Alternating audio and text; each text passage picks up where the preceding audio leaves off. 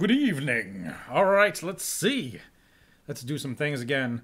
How are you all doing? If someone can give me an AV okay, that would be very helpful.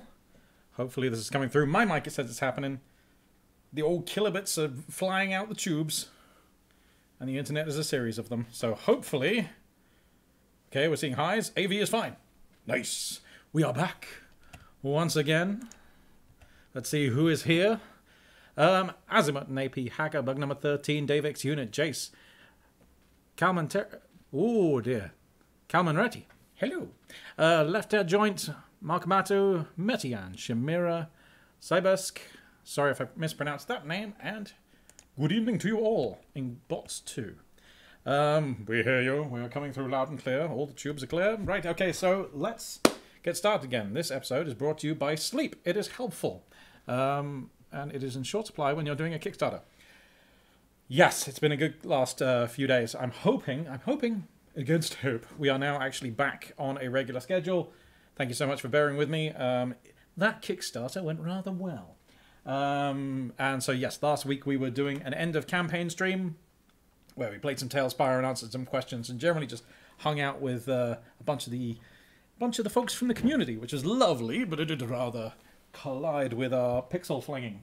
So it's nice to be here. So yes, I am in real time and Technicolor. So it's good to see you too. All right, let's see where we were. So we are in the process of making... This is good, by the way. I got distracted before the stream. Lisp is not based in lambda calculus. Well-researched article, or it seems to be. I haven't checked all the links yet, but that is very cool. Like many things, Lisp is surrounded in bullshit, and it is a detriment to the entire affair. Lisp doesn't have syntax. It's got to be my least favorite of them all. Okay, so enough ranting, Chris. Let's actually have some fun. So we are currently experimenting with GPU-based occlusion culling. At least we tried to start that the other week, and I was too slappy and had to run away. So here is the link. Haha, in before Metian. And yes, we're going to get going on this. So the first thing we did was to take a bunch of spheres and render them into a depth buffer. So we have a pipeline which ideally would just have a depth buffer. Let me go to render for a second. Ideally, this pipeline here would only have a depth buffer? Yeah, sorry, it does only have a depth buffer. Would only have the vertex stage and not the fragment stage. But there is a bug in Keppel due to a misunderstanding of mine about how GL works. I didn't know there was a time where it was useful to have a fragment stage, to not specify a fragment stage, but to also write out the result. If you disable, how do they put it? If you completely disable everything after the vertex stages, you don't get any data written out to the depth buffer. If you don't have a fragment shader, like, yeah, it's still actually useful because it will still write things out to the depth buffer, and that's very cool. But yes, we don't handle that properly in Keppel yet. Keppel assumes if you don't have fragment, you don't want any of that part of the pipeline at all and disables it all, which is bad. So I need to come up with a way of, you know, defining that inside Keppel that you do want that thing. Maybe I'll just make it like this, just nil. So if you specify fragment explicitly but set it to nil, then we say, oh yeah, so right, you do understand that you want the fragment portion of the pipeline, but you don't want to use any particular stage, and that might work. So yes, we have a bug here. So we've currently got a fragment stage left here. It doesn't even need to do this, but it does right now. So that was a lot of rambling to say there are bugs in Keppel, but we're working around them. And I have set up a few things for this stream. So all we've done so far is written some stuff into a depth buffer. We are then, according to the documentations we got to here, we're meant to create a hierarchical Z-MIP chain, which means we are going to downsample this down to multiple levels. And we are going to be downsampling using a max operator. So we're going to take 4 pixels at a time using a gather operation, which this is DirectX, but this is HLSL, but GLSL has this as well. We'll take those 4 fragments and we are going to So the four pixels, and we take the max of each of them. So we don't want to downsample using max, which is cool. So we did that. Or sorry, we're going to be doing that next, and we'll generate this big chain of MIPS, and then we will do stuff with it. So it's going to look something like this. Tell you what, let's just start there, and then we'll talk about more about it. So going into here, I'm a bit almost jittery right now because sleep is a novelty at the moment. So I'm glad to be back. I have put a few things in here. This list of chain sizes will come to soon. It's going to be the size of the textures that we are populating. We have this compute foo.lisp file, which we're going to get to soon. There's a compute shader we're going to run into. And I just wanted to put this here with an example, a very, very simple compute shader example in it. We're going to come to that, so it's just a nice base to start with. I made a few tweaks to the blit frag function. So, well, I made one major tweak, and that was it, was that you pass in the power that the value is raised to, or you pass it in as a uniform. I'm going to move this down, actually, because I got a feeling, yeah, that it wasn't going to be laid out very well. So there we go. Cool. So yes, we pass in the power now, and this means when you say blit it, normally it's just raised to the power 1, nothing happens. But you can specify power here. But Metian has rightly pointed out in the chat that there is a bug because what you're meant to return from a fragment shader is a vec4. So we are going to do that like this. And that is now fine. If you don't do that, the other channels can be unspecified. Some GPUs, they will just be 0, and some of them, they will be something garbagey. Like on macOS, apparently the implementation there, which is 100% according to the spec, gives you garbage, and I've seen that other places as well. So that's cool. So I'll have to get that in. Save. And what else have I done? I've removed this pipeline that we weren't using and this function that we weren't using. And so we are good. So let's just come out of that. And we can see that little change we just made, the Metian change. So let's append that to the existing commit, and then I'll push that, but with my hand fingers I've hit several keys at once. And we are good to go. Failed to push some refs. Oh no. What have I done? That's interesting. Well, really I should be on episode 76 as well. That's odd. I said failed to push, but it also looks like it worked. What is going on in GitHub land? Okay. Well, anyway, let's branch out from here to episode 76, and we'll push that as well. Episode 76 at origin. Once that is done, think. Hopefully. Yeah, there we go. Okay, pushed. Now we can follow along at home. So let's bring up stuff. Or I can just press every key wrong. What's going to be my excuse today? Normally I blame it on tiredness. Now I should blame it on jitters. Okay, so... Pondabim, hello! Apologize for being late. Dude, I'm a week late. Don't worry about it. And a week and an hour. There we go. So, right. We did this. Let's read about this a little to remind ourselves. We're going to create a hierarchical Z MIP chain of the occlusion buffer using the max operator to produce each MIP level. Depending on what you render into the occlusion buffer, the high Z MIP chain could be used for other contexts, for example, to speed up volumetric fog calculations. Yeah, having a depth buffer that's already set up is kind of handy on some things. You can do lots of discards. Earlier. Okay, so he does this downscale with a compute shader. We wrote our version of this last week. If we jump into render, we can see here's his downscale thing, and here's our version right here. And it's kind of interesting. It's based on this idea that we can do a texture gather, and then we can take the max of all of those components and return those. So let's just try that out. We've got a texture over here, and if we look at base, let's just bring base down here. We have this sampler ready to go. So an occlusion buffer sampler, bam. So this is our texture 2D, happens to be this one.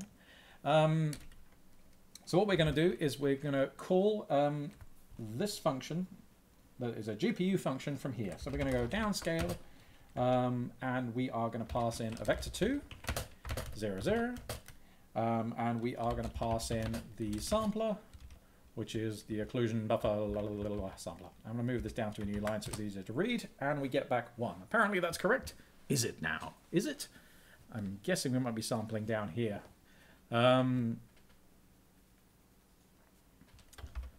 So, what it would be cool to see is what is coming back from this texture gather thing. So what we could do is if we change this up a bit, let's say, so let's do a fun call G. This is a GPU function call, and we're going to need a function to run. So actually, let's just take this one and modify it.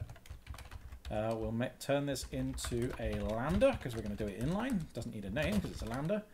And we are just going to do the texture gather. Boop, boop, boop. Right, the reason we're having to do fun call G and make this a lambda is this function, because we defined it in Keppel, is a function we can call directly. We generate all the magic and stuff like this, so you can do that. It's slow, but it's useful for debugging. Whereas texture gather is just a straight GLSL function, and not being written in Keppel, it doesn't have that architecture around it. So let's have a look. Yes, that should be it, and we don't need downscale anymore, and the arguments we pass in go away are going to be the vector 2 and the occlusion buffer sampler. So let's see what happens. So we can get back that all of them are 1. So let's try sampling at a different point. If we change this to 0, 1, which I'm hoping is up here, we get 0.93 all the way along, actually. So all 4 of the pixels being read out of the texture there have the same value, which makes sense from what we're looking at here. It would be cool to kind of get a boundary. So what we could do is let's just iterate down this thing and see if we can hit an edge. We'll just do it in a really ugly way, and you'll see how slow this code is. Loop for I below 1.0. I'm actually going to do, yeah, float 1 by 0.0, yeah, 0.1, something like that. Yeah, collect, fun call, blah, blah, blah. Let's just see what happens. We should get a bunch of results. Let's have a look. Wow. There's lots of them. God, lots of them are the same value. We should see some differences down here, though. Let's do this. So let's see if I can spot anything at all. Oh, you're an idiot, Chris. You haven't actually said where you're sampling. Fool of a toque. Right, so let's just try that. I'm just going to put this. I'll do 0.1, which I'm hoping is around here somewhere. And let's just see what happens. Right, in the meantime, chat. Dum dum dum. Cyber's saying pimps are always late. It really makes me want to kind of quote Gandalf in the wrong way. A pimp is never late. They arrive exactly when they mean to. Okay, I'm still pointing with my fingers. Thank you. I didn't want to break that tradition, and it's good to know that I haven't. Okay, here's an example of what we want. Here we have 4 pixels that are being sampled in a 2x2 cluster. Each value is being returned in one of the elements of this vector 4, and you can see some of them are different. And that's cool. Then it's going to take the max of these. That's what this thing is going to do. So what we can do, what can we do with this? Well, let's just run this again with collect. Let's just make this a list of this thing and that thing.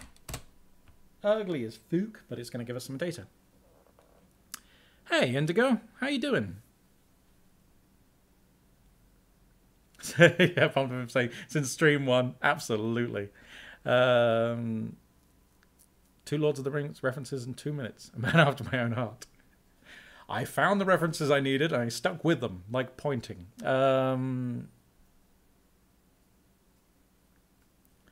Yes, I have certainly disqualified my disqualified. Yes, I have many of the words, and they are the best ones. Okay, so here, let's take this one. If we, why am I so bad at all of the things? Top tip: if you're not good at typing things while people are watching, don't have people watch. Okay, so... Oh yeah, I should make that a bit bigger so it can be read by human beings. Right, so we have got back that value. And I kind of want to get back to this call here. Hopefully, if we do this... Okay, so we can see different values here. And we can see that the result, 989, 989, 989. Okay, so 9895, 9805, yes. 994, which is less. 9894, which is less. 984, which is less. Cool. So we did get the max out of those. Phew, that was a very arduous way of saying it works. But at least we can play with it and see. If you waste time, justify it. Okay, so... Great, we've got a thing. What do we do now? Well, we can probably remove this, because I'm pretty sure it works now. We need to get downscaling, so we need to generate a bunch of stuff. Now, we could generate a texture and generate its bitmap levels. But we want to render into those, which means we're going to have to attach them to an FBO. Which we can do. It's tempting to attach them to the same FBOs. We don't need lots of FBOs, but that won't work because every attachment in an FBO does need to be the same size. So we're going to need a lot of FBOs. And we could just be lazy and make lots of textures as well. Is it worth doing that?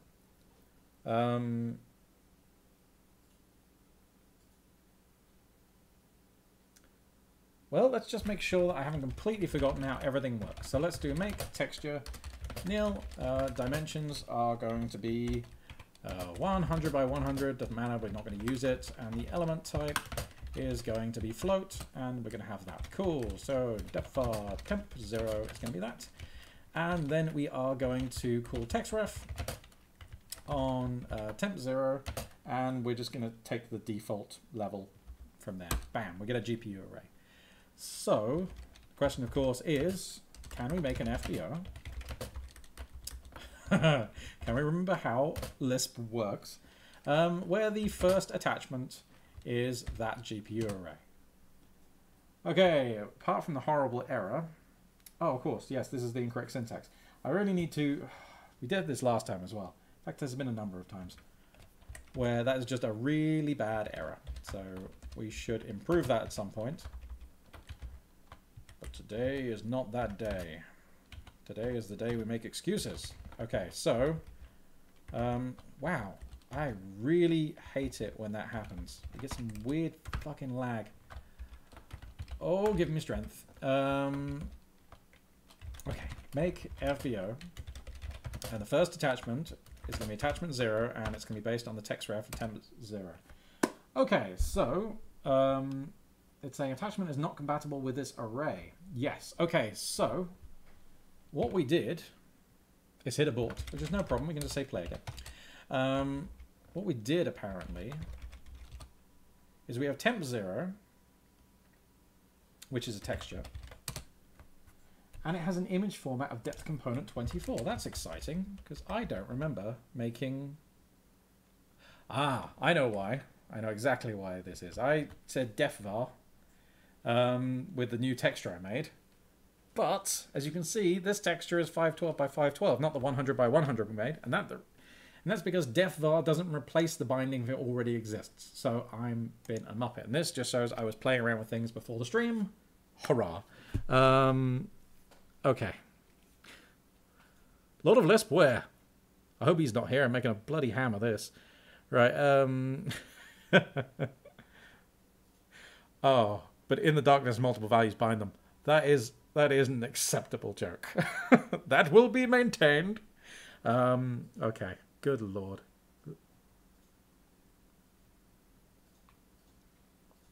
Baggers Baggins, I'll take that name.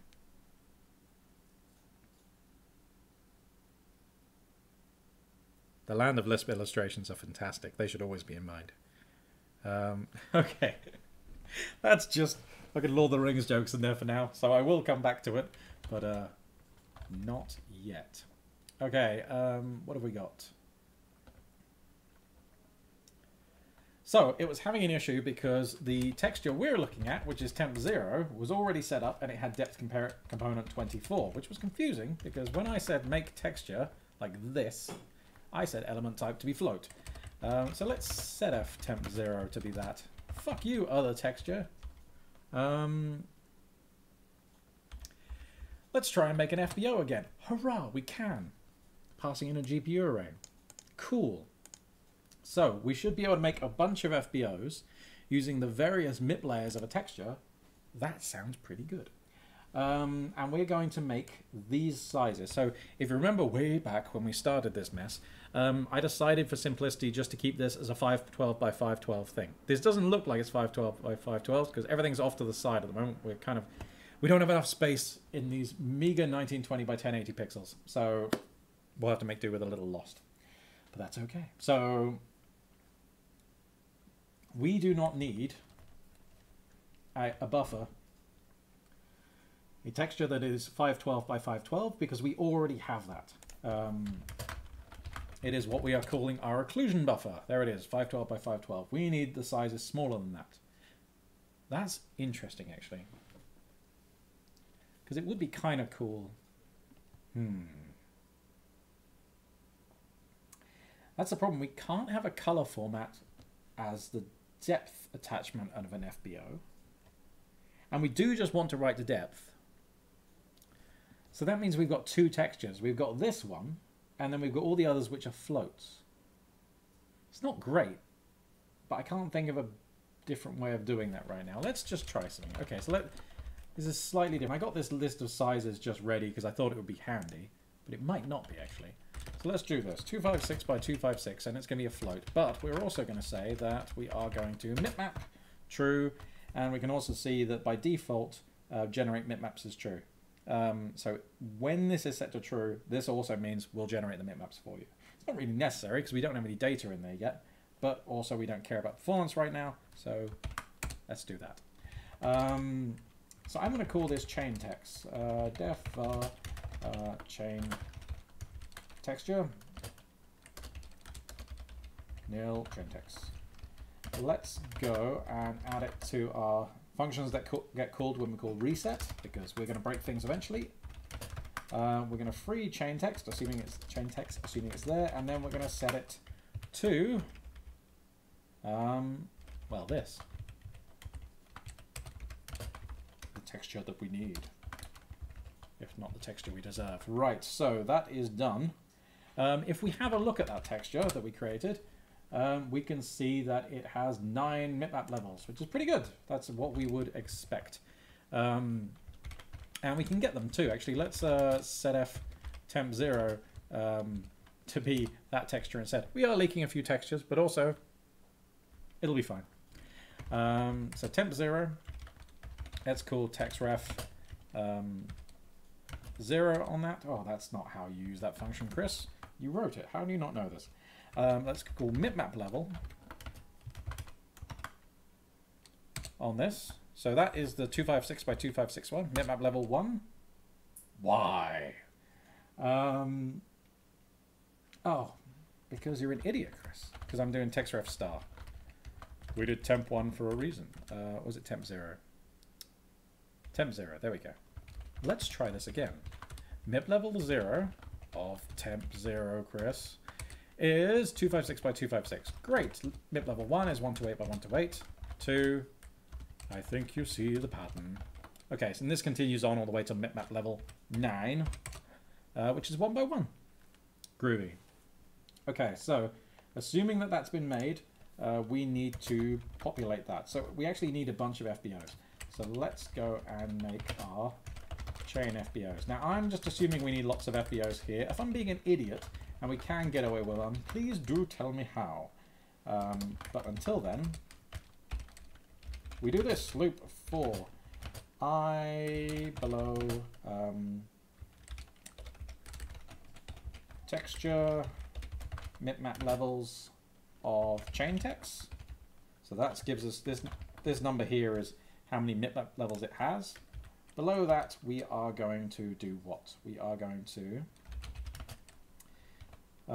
say the array is equal to textref, basically what we've done over here. And instead of this number, it's going to be I. So that gets us the GPU array we're interested in. And then, now we'll be catching up with chat soon. I need the bell. We need to do the bell episode. God damn it. After this, maybe we look at pico-lisp or whatever it's called. I've got to do something with those Arduinos.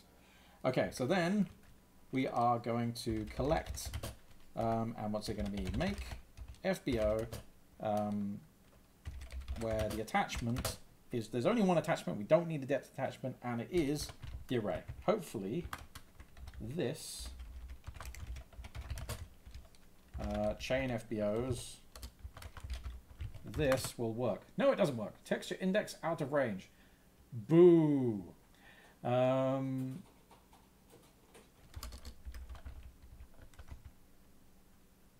yeah. Okay. You have my attention. Ah, chain text is the 512 by 512 one. Maybe I should have done this correct. Maybe I should have spoken correct too, because it's correctly, Mr. Bagley. Right, okay, so let's try chain FBOs again. Right, now we have a bunch of FBOs. And that should be in chain FBOs. Which it is. Goody. We'll inspect that, and we will also inspect chat. What's going on over here? Oh, God. Okay, there's some bad Del puns in there now, too. Those will not be repeated. AK Karam, hello! Indigo saying, I love that it's called a mip-map. It's such a hilarious word. Yes. Indigo, you live in libraries. What's your favorite hilarious word? Okay, so let's see what's going on. Seeing the haircut change, but Emacs prevails. Yes, Emacs will never die, but my hair, you know, they get to a certain age where you just have to let them go. It's not advisable to, you know, raise them in captivity their whole lives. We did our best. Quality streams use variables named temp something. Absolutely. And with no earmuffs, because because I will type those wrong far too often is actually the reason.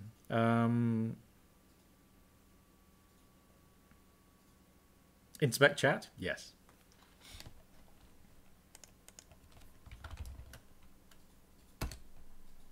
All right, so apparently this has one color array, and it has size 256 by 256. This is pretty hard to actually look at this here. Do I have a thing for getting all the FBO attachments out of something? Attachment. There's nothing for getting all the attachments? Boo. Okay, I'll have to do that in future. But let's look at a few of them anyway. So we'll do attachment of element of chain FBOs. So we'll get the first element of that. And we'll look at attachment 0 because they only have one attachment each. Okay, first one is 256 by 256. Next one's 120 by 128, 64 by 64, and so on until one by one. Oh, goody, it's worked. Cool, so we now have a texture with loads of MIP levels. We have a chain of well, just a list of FBOs. Don't know why I've got my chain. Just seemed right at the time. It's never right. Oh, we've got to free that chain too. So we can do map and nil and free and chain FBOs. Cool, that should do it. And we need samplers too, actually. If we're going to read from these textures on the GPU, we need samplers. So let's make a chain of samplers too. Oh, lots of things to set up before we can do anything exciting. But that's fine. Okay, so what do? We will sample it. So how are we going to do that? So let's look at, well, actually, it's kind of interesting.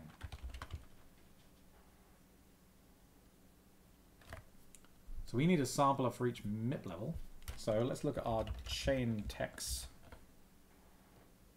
Oh!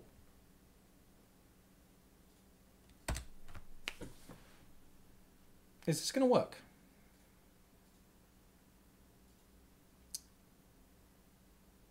I'm not sure it will. And the reason it might not is because, let's go look at our gather here. So our downscale pipeline which we want to run is doing texture gather. Texture gather, if we go and look at the GLSL documentation, has an interesting quality, if I remember.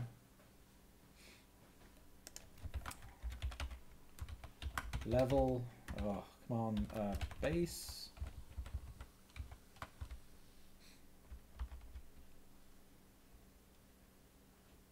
It does not specify which MIPMAP level you want to read from, you want to gather from. Which is interesting. Which means if we can't specify which MIP level, I think we need to have them as separate textures, don't we?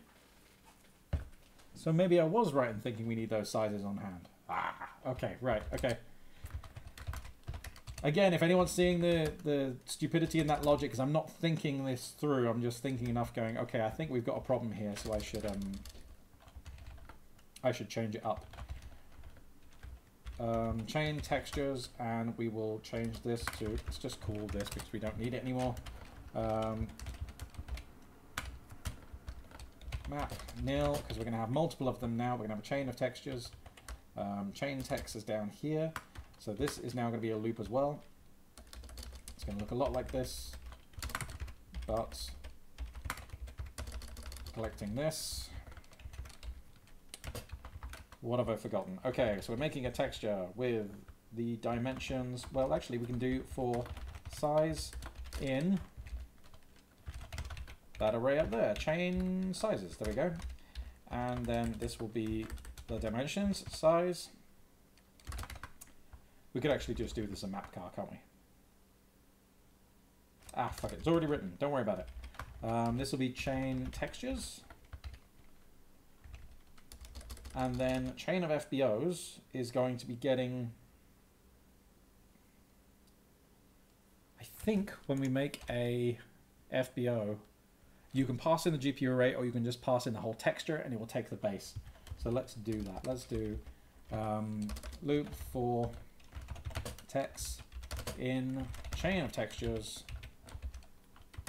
We don't need this, and then we can just make an FBO where we're using text. Will that work? Here is the question. We just will go and free those FBOs. Means we don't need those original ones now. How dare you?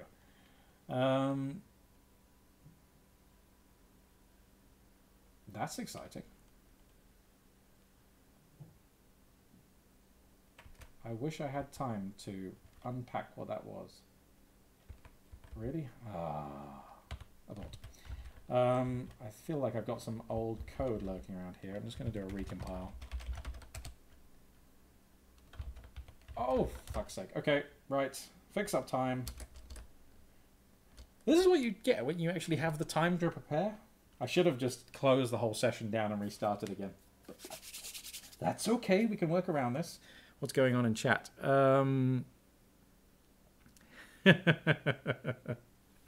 Zulu going, earmuffs ruin the duality of syntax. I'm guessing that's a oh, what's that thing called? Lead over lambda thing.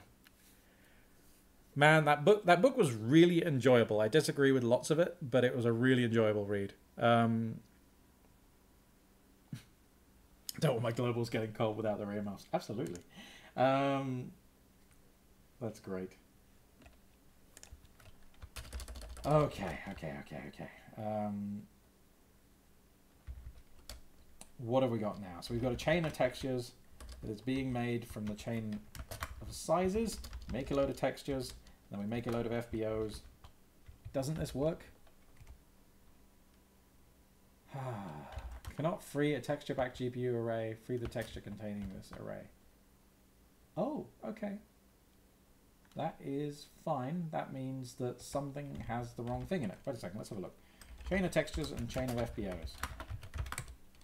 Has textures in it, that's fine. Why have our chain of FBOs got... No, they've got FBOs in them. Occlusion buffer has a GPU array in it. There we go. So we actually need to free the GPU array texture. Okay, we will get there. So we make a load of textures, and then we make a load of FBOs, and we wanted to do a load of samplers as well. So let's do that. Chain of samplers, since we have to get everything started again. And we will now sample that texture. And I don't think we want to do wrapping. So we're going to say wrap is going to be clamped to edge, border, edge. There we go. Let's try that. All right, let's have a look. Let's see if we can start this guy up again. Yes. Okay. Well, that's a really boring set of spheres. I actually want to stop it. Play, stop. Play, stop. Why is that suddenly so dull? I can see there are some spheres in there, but they're really dark. Let's have a look. Oh, look, Blitit hasn't been given a power. Oh, wow. Yeah, I definitely had some experiments that I was doing some experiments I was doing earlier left over in the session. The rain in Spain falls mainly upon my ability to speak. Okay. Balls. And now, hopefully, we have a chain of sizes, we have a chain of textures, we have a chain of FBOs, and we have a chain of samplers. Blur. There we go. Good. Finally, we can do something. So we have...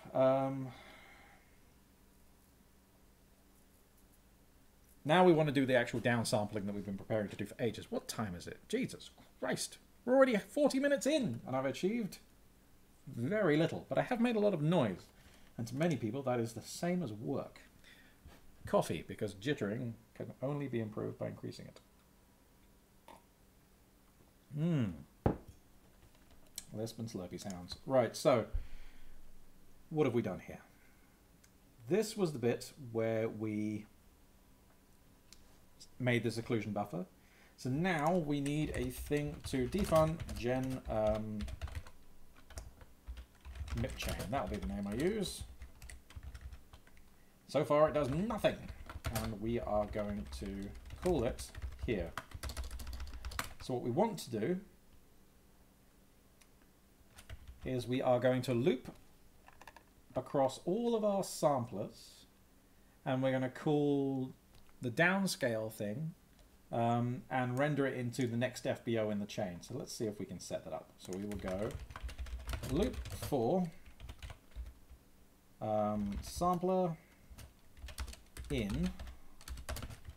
Now there's chain samplers, but we actually want one more, and that's the 512 by 512 one. Oh, wait a second. There's a 512 one by 512 one here.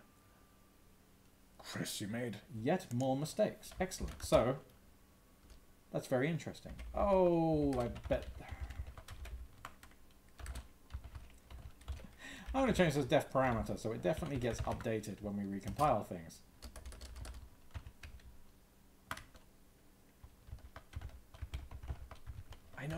I know. Somehow I did that. Are you sure? Oh no, it's because I had things selected. More haste, less speed. Play start. Let's try that again. Okay. Balls. Chain of samplers. Now it's 256 all the way down. Cool. Chain of samplers. Chain of FBOs. Assume that's right. Let's just get the length of this and the length of the one before it. They're both 9. Good. Okay, so we're probably correct. And chain of textures, 256. Good. Let's try this.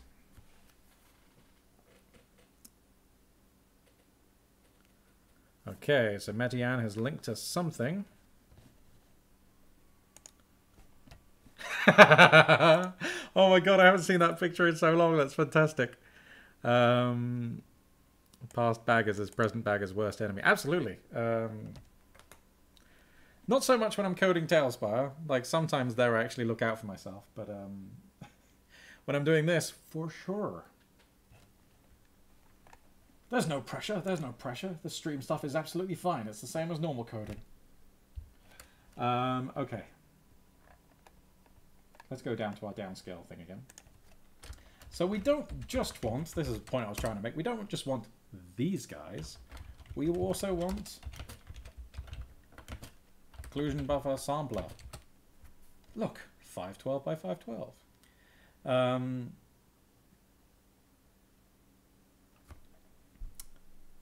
And you can also spot another error here. These all have mipmap levels, which we don't need them to have, because we won't be using them. Let's look at mipmap T. We can get rid of that. Let's get rid of... Fuck it, let's reset again. Reset occlusion buffer. Does that work? We can do that? Ooh. I wonder if we broke anything doing that. That'll be interesting. Alright, okay, so then down here, loop for sampler in this. So the list of all of the samplers, including the one that's holding this. Okay, and then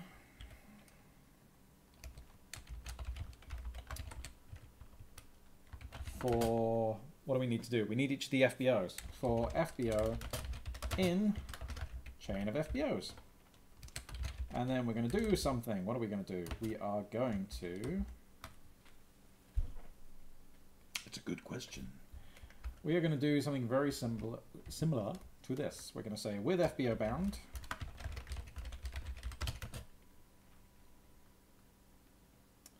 And the FBO we are binding is the FBO we want to write into. We are going to call this function, downscale it. That was the wrong way to do that. Let's get rid of these. Oh, I love it when Emacs fights me. Okay, now we need to check that that function is actually kosher. So let's go and have a look. So we call downscale it, passing in a sampler. It goes and does stuff, and we can assume that that's right. A safe assumption to make. All right. And we're not passing in this, we're passing in sampler, and let's see if that worked. It didn't crash, and this was being called. So let's see what happens if we take various elements of the chain of samplers, the world of tomorrow. You might have seen that that was very slightly lower resolution. Ooh. You may have noticed that that is even lower resolution. More oohs will ensue as we increase the numbers and we see that we have done something that looks like it might be almost, perhaps, maybe sampling. Down scaling. That's good. Okay, so maybe that's working. That's kind of cool. All the way down to this one? Yes, where it's just one. So that's cool.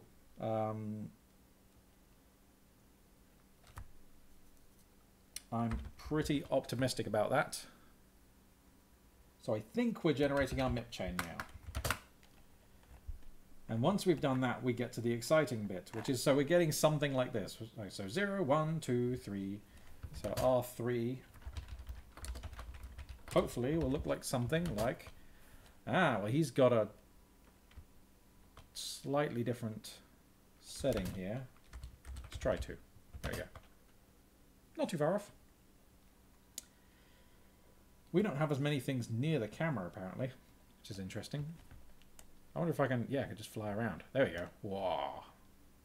There we go. How about that? That's a bit better. Be nice to get some... Can't really see the difference between here and here. We are just throwing a power on it, so who knows. But that's cool. That's fun to fly around. I shouldn't be distracted. Okay, so... Next, I packed data for instances of props in a structured buffer. Structured buffer, I think, for us is going to be an SSBO. The world transform as well as the axis aligned bounding box should be enough. At this point, you can decide whether to let the GPU perform frustum culling along with the occlusion culling, meaning that you will have to pass in data for all the instances in your world, or do the frustum culling on the CPU and pass data only for the potentially visible ones. Cool. I don't think we need it. I think we can ignore frustum culling for now. If that's wrong, we'll see. Since occlusion will take place on the GPU and the results consumed by the GPU as well without CPU intervention, we need to use... Okay, so...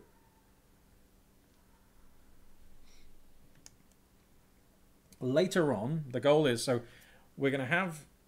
We've got this... And now we're going to do some magic, which decides whether the various things should be rendered at all, because we don't want to render things that are behind other things. And then we're going to render the things that aren't occluded.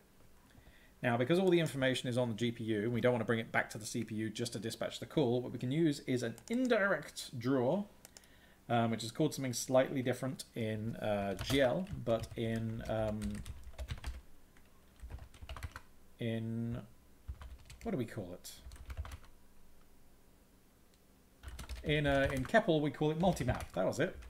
Multimap G. So we have a GPU array which specifies the things to draw, specifies the draw calls, and then we can dispatch that. I did a real shitty job of explaining that. Basically, there's a buffer that's gonna contain the information that's needed to make draw calls. We're going to pack that on the GPU side based on what we know from here, and then we're going to dispatch it using something like this. The functionality, sorry, this is functionally the same as drawing instance, but the main difference being that it receives the arguments through a buffer on the GPU. Is the DirectX version, is the OpenGL version of this DirectX thing. Woo! Okay, so occlusion culling is implemented with a compute shader based on the code from Stephen Hill's blog. Now, on our streams, we have never visited compute shaders, and I have done very little of them myself, and the last time I did them, it was quite a while ago, so we should actually take a bit of a tour through the world of compute shaders. It's the second time we've referenced Walter tomorrow. So we're going to go through this. And that's when that other file called compute.foo will come in. Because what I've put here, let's actually bring up the REPL again and scoot it to the side. REPL, we have the code, the HLSL code that was here. I've copied that in. And then here I've got a very simple function for calling a very simple compute pipeline. Here, and a very simple function to call that compute thing. So let's go through the bits of what we have. We have defined a struct, which is our SSBO test data. We've given it a specific layout, and it has one field, and that's called vals, and it's an array of 100 integers. And then we've got our GPU function, which is going to be our compute stage, and it has something at the top which is a bit weird called local size. We're not going to worry about that yet. But then it does something very simple. It says that it is going to get the array SSBO test data vals, this guy here, from whoop, which is what's passed in as a uniform, this buffer, this SSBO buffer. We are going to get the GL work group ID, which we'll find out what that means soon. We're going to get its X components. We know this is a vector. In fact, I can probably look up the documentation for this. Work group ID contains the index of the work group currently being operated on by the compute shader. All of that will be revealed in time. And Emacs does that thing I hate most. This is also why Emacs, as much as I love it, cannot be used as a window manager very well, because it's very keen on resizing things when new buffers open. So I've used it as a window manager for a long time, and I'm about to switch away from it again. I use Stump on this machine, but Emacs on another one. Okay, so We get the work group ID, we get its X component because it's a vector. We turn that into an integer so we can use it to index into this array. And then we set set that position in the array to that same value, the work group ID. And we return nothing because compute shaders don't return anything, unlike every other stage we've dealt with so far. Oh, is that true? What does tessellation? I'm sure there's some tessellation things that don't actually strictly return things. They emit things. It's slightly different. Anyway, then we make a pipeline which only stages compute, and we just specify its name. There's no arguments passed in as inargs. There's only uniform arguments, so we don't need to specify those in the type. Then down here, we make a GPU array of dimension 1 of this type, this one here. Remember, we only need 1 because the array we're interested in is here, of 100 things. We make an SSBO out of that GPU array. So this is so we can pass it in here. And then we map over this pipeline, this pipeline, with a compute space, which we'll also talk about soon. But if we look at the arguments, we can see it has an X size, a Y size, and a Z size. Ooh, 3 components. Could it be related to GL workgroup ID? Yes. So we're mapping over a compute space rather than what is normal, which is a stream of vertices. And we're passing in this SSBO we made here into whoop, which is here. And then we wait, we make a GPU fence, and we wait for everything to complete, and then we pull the contents of this SSBO, which will hopefully be populated by the compute shader. And test compute, and we run it, and we can see that we have numbers. We have numbers from 0 to 99.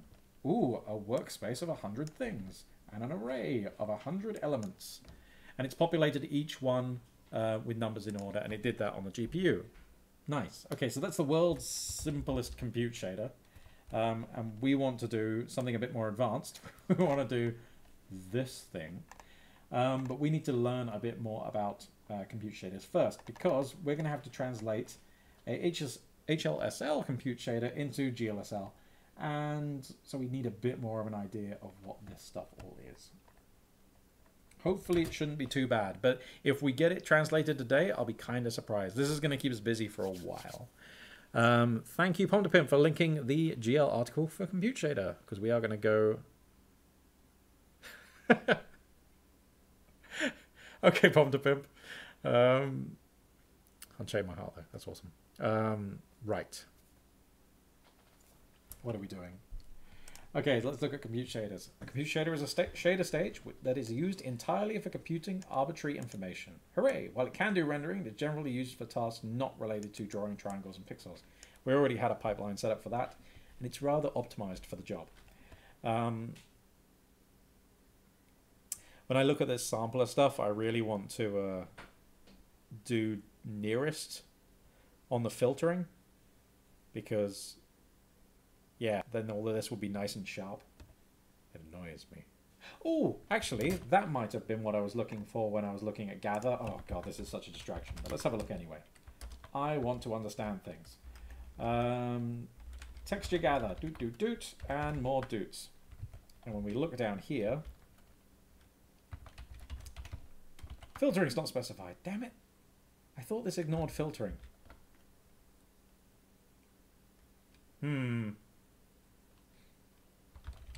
Okay.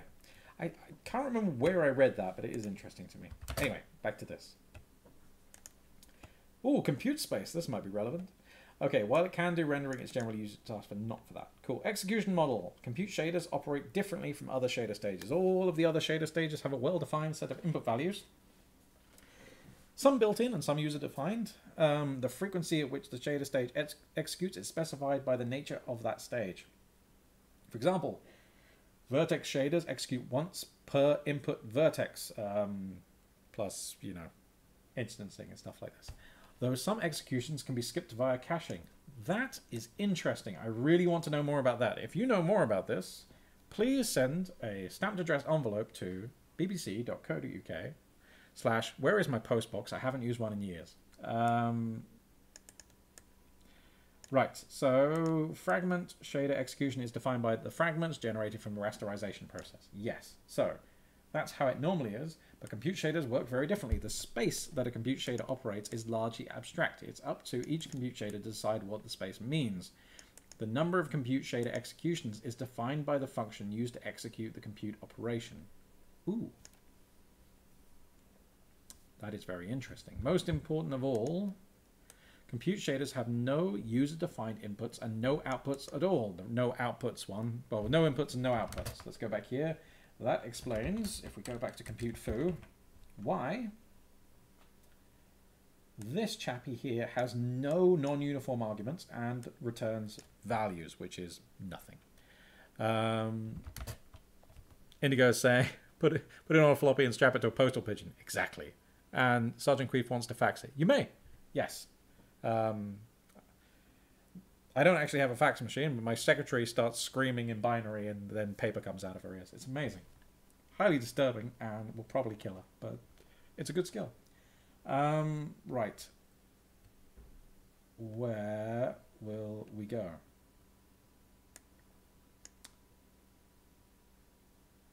I completely distracted myself with my own bullshit. We were talking about the computer space. Yes.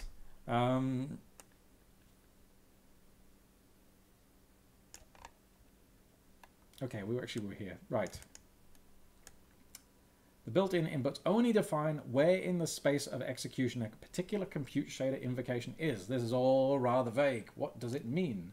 Therefore, if a compute shader wants to take some values as input, it's up to the shader itself to fetch that data via texture access, arbitrary image load, shader storage blocks, ooh, SSBOs, somehow this is relevant, yeah, or other forms of interface. Similarly, if a compute shader is to actually compute anything, it must explicitly write to an image or shader storage block. We will be using these shader storage blocks, these SSBOs, because there's really no advantage for us of writing just in texture images. I think that's both of these features were added in the same GLSL version, and shader blocks are really ideal for this. I'm not actually sure what cases writing to textures is more useful. Again, if you know that, attach it to the same fax, email, letter, boot with a braille imprint that you can kick into my face and I can read in the mirror. Compute space, these. Okay, so let's add some coffee and look at the chat before we have more nonsense. It's a miracle I ever get anything done. If I remember correctly, GL doesn't guarantee a vertex shader invocation for every point if it can prove the output will be the same as a previous invocation. Ooh, there's some kind of basic memorization going on in there. But I'm not sure exactly when you could tell that. That is very interesting. Coffee at this hour? I don't have a problem sleeping, regardless. I can have a full coffee and go to bed and I will sleep fine. Much to the annoyance of my husband, who finds it much harder to sleep, regardless of caffeine intake. Okay, so we're back to things being abstract. There is a concept, there is a dream of a work group. This is the smallest amount of compute operations that the user can execute. Or to put it another way, the user can execute some number of work groups. Okay, so there's going to be some number of work groups. The number of work groups that a compute operation is executed with is defined by the user when they invoke the compute operation.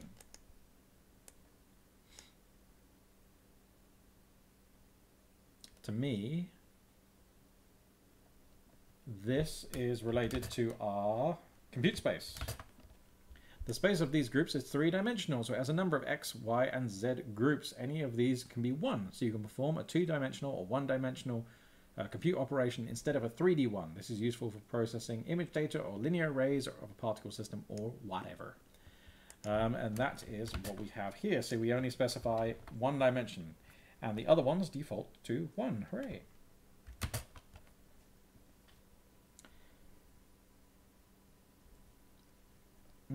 Okay, so when the system actually computes the work groups, it can do so in any order. That's good. So if it is given a workgroup set of 321, or 312, sorry. It could execute group 00 first and then skip to another one, skip to another one. So your compute shader should not rely on the order which groups are processed. Again, we're throwing things to the GPU to do lots of stuff in parallel, and if things are having to be done in a certain order, we're going to hurt ourselves there. So that's not too surprising. Do not think that a single workgroup is the same as a single compute shader invocation. There's a reason why it's called a group. Within a single workgroup, there may be many compute shader invocations. How many is defined by the compute shader itself? Not by the call that executes it. Words. This is known as the local size of the workgroup. Dun, dun, dun. Okay, so this is how we say to Vario, our GLSL, our Lisp to GLSL compiler that we have in the background, what the local size would be. And so this is saying in each of the dimensions we are having one invocation per workgroup, and our workgroup has 100. Like we're having 100 workgroups. Each of them are going to invoke this thing one time, which makes sense. That's good. So this workgroup ID here, that's very interesting. This workgroup ID is about this, and that's why it's saying about groups, even though we're using it just as a single index. It's all coming back to me. It's not. I'm just learning it again. Okay, every compute shader has three-dimensional local size. Again, sizes can be 1 to allow 2D or 1D local processing. This defines the number of invocations of the shader that will take place within each workgroup. Therefore, if the local size of a compute shader is 128 1 by 1, and you execute it with a workgroup of 16 8 to 64, then you'll get over 1 million separate shader invocations. Nice. Each invocation will have a set of inputs that uniquely identifies that specific invocation. That's cool. That suggests that not only is there a GL workgroup ID, there would be a GL something ID. Let's have a look for things that end with ID. Global invocation ID. There's a workgroup ID, there's an invocation ID, there's a local invocation ID. I wonder what the difference between those are. There's a primitive ID, there's a sample ID. Okay, so we're into something else now. It's got to be that invocation stuff. Yes, it's got to be those invocation IDs. Hopefully we'll see that soon. This distinction is useful for doing various forms of image compression or decompression. The local size will be the size of a block of image data, 8 by 8 for example, while the group count will be the image size divided by the block size. Yeah, okay. Each block is processed as a single work group. What does that mean?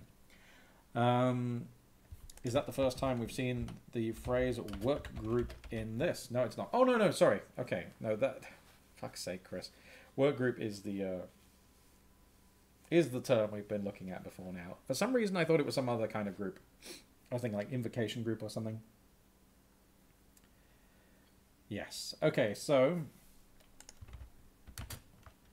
we have a compute space. That defines the number of work groups. Then we have a work group ID, which is going to tell us which one of those we're currently in. And we have a local size of saying the number of invocations of this that are happening per work group. Nice. That might stick soon. The individual invocations of within a work group actually go away now. Will be executed in parallel. The main purpose of this distinction between work group count and local size is that the different compute shader invocations within a workgroup can communicate through a set of shared variables and special functions. That's very interesting. So, invocations in different workgroups within the same compute shader dispatch cannot effectively communicate, not without potentially deadlocking the system. Right, so, by having a local size that is greater than 1 in all of these, all of the invocations in this local group will be able to write to some shared memory, read from some shared memory, which is very cool, but also introduces all kinds of racy kind of conditions into it as well, which means we're going to have barriers. Dispatch. Compute shader is not part of the regular rendering pipeline, so when executing a drawing command, the compute shader linked into the current program or pipeline is not involved. Blah, blah, blah, blah, blah, blah, blah, blah. Okay, there are two functions to initiate compute operations.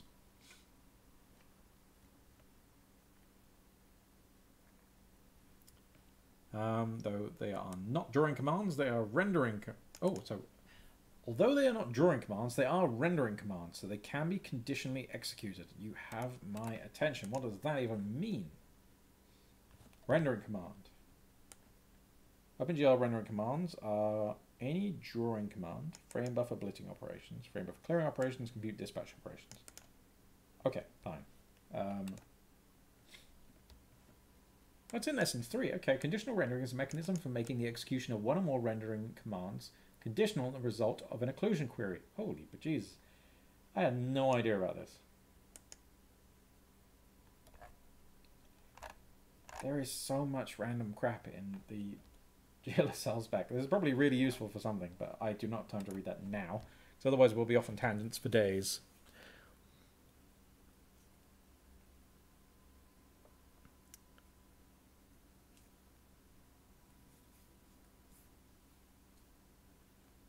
Oh, bug number 13 had to leave. Sorry, I didn't see that, mate. Take care.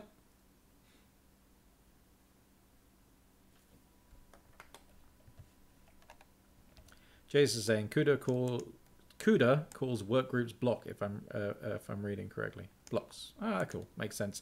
I think there's also I'm wondering if workgroups is similar to warps or if I'm getting that mixed up with something more hardware level.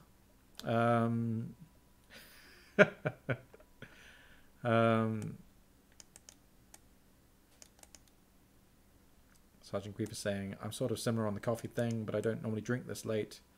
Because I don't normally drink coffee this late because I think tea is a more appropriate evening drink. It is a good evening drink. It's a good everything drink. One of them saying beer is appropriate in the mornings if you don't sleep. Yes. Then we're getting discussions on good times for different drinks. We have the CUDA information. Sadly, bug number 13 had to go. Doot, doot, doot. AK Crown was asking everyone to try the next browser. I haven't yet. I mean, I really miss using Conqueror, not the KDE Conqueror, but the Conqueror that was a kind of Emacsy browser back in the day that was built on top of Firefox. But the thing was, it was using Zool for its kind of interaction layer. So when Zool died, it went too. Then I was using, I can't remember what it was called, Vimperator in Firefox for ages, and then their new plugin system killed that. And I have not been able to get onto the new ones of those yet. So I do really miss my kind of Emacsy browsing. So Next browser does seem very interesting, but I can't live without good plugins. Again, like the different, not so much the tree tabs, but I need NoScript and AdBlock because I just can't stand the internet without them. Conqueror was great. Yes, it was.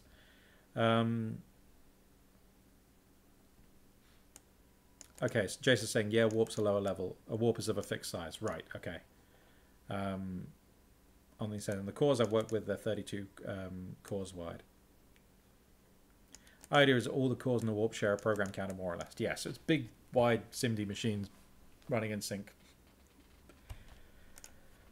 Oh, I'm looking forward to digging back into that again. It's been a long time. Okay, so yeah, this is the normal GL command that we would use to dispatch compute. So I guess you would bind the program or use the program, and then you would do this. Now we do it slightly differently in Keppel. We allow you to make a compute space and then we map over the pipeline. This keeps the syntax almost the same as it is with doing anything else. And yeah, I know, it's just handy.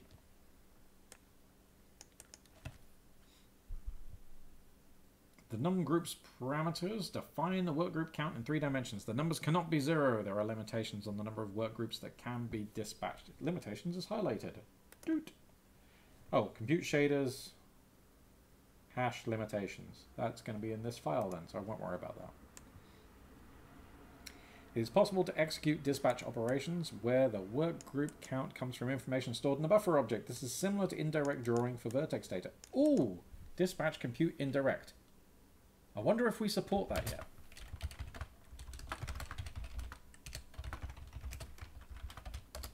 Indirect. Yes, I do.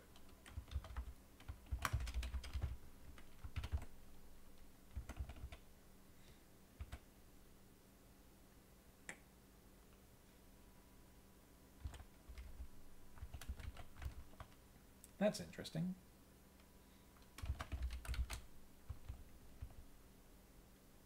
It doesn't seem like we do. Cool. Right, that's going to be a thing to add. Actually, let's get rid of that. Okay, so let's go to Keppel issues. Sure.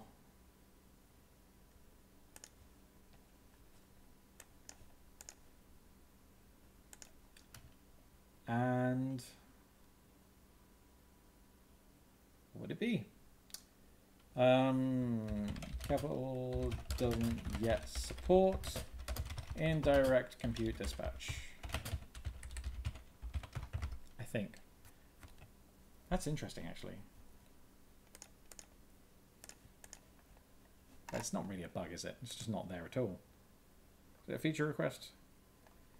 It's an enhancement. Oh. Mercy mild. Right.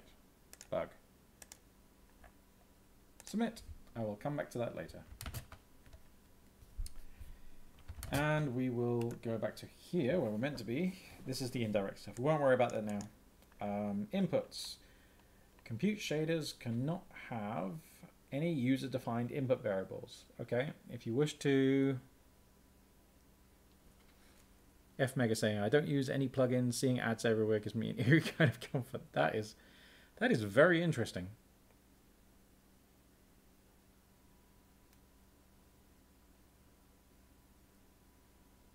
Getting recommendations for U-Matrix.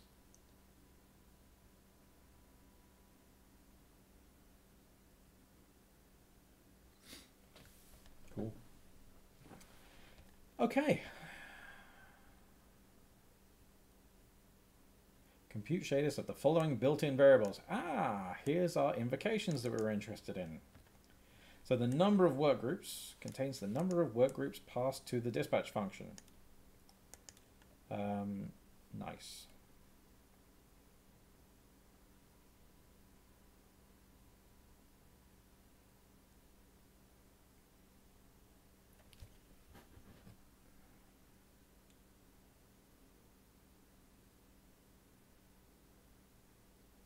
So in our case, that's a UVec3.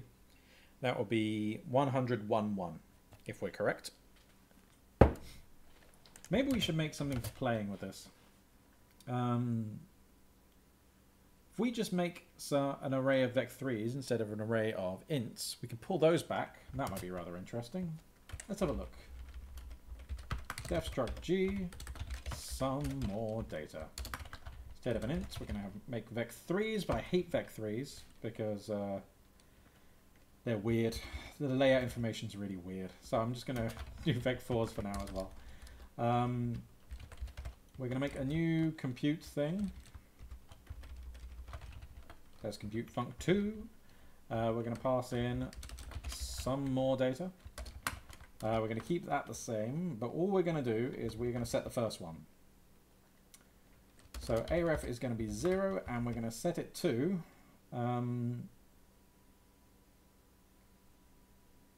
this will be interesting, actually.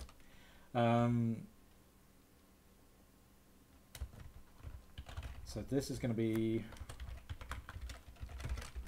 with slots vowels, because this is just ugly. Whoop. Vowels. We're writing into 0. This needs to be a vec4. 1, 2, 3, 4.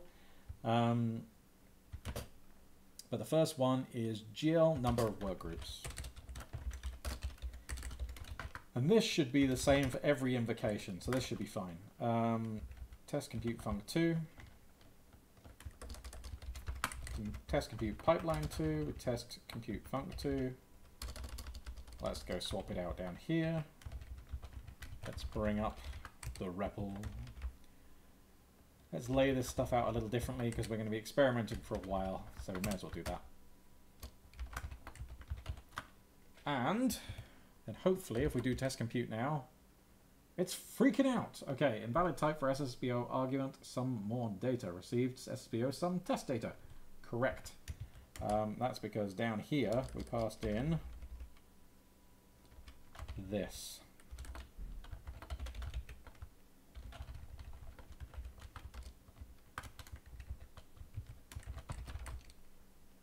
We also pulled back that entire array. We have 100 things in there, and we don't actually need that. We only need one of them. So let's pull in a subsection of the GPU array, starting at 0 and ending at 1. Let's try that. Ooh. Okay, so SSBO is not obviously of a type of a GPU array, so that won't work. So what we need to do instead is go in here, and we need to pull from data. That makes a lot more sense. Let's do that. Wait, that's so many things. Oh, of course, right. How is the best way to do that? Okay, so we only need...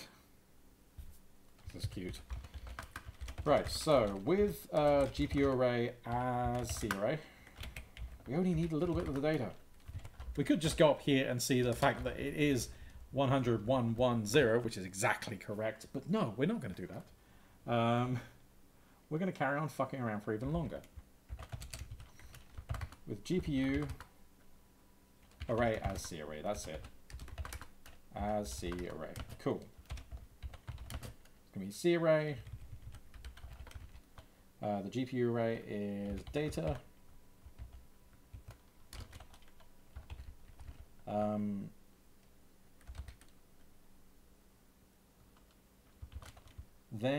Then what are we going to do? Then we can get... we don't need to pull anymore because we've actually got the data locally now because we've mapped this GPU array down to something local. We can get the actual array out of it, which is, what is it called? Some more data vals from the C array, and then finally arefc 0. Hopefully now we've just fucked it all up. There we go. Oh, of course, right. Keep going, Chris. Okay, so this array has a dimension of 1. We need to get the first element out of that. Oh, things.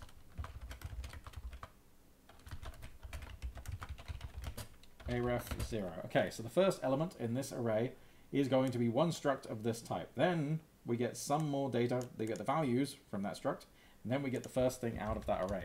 Please. No. What's wrong with you now? That's a good question, actually. What is wrong with you?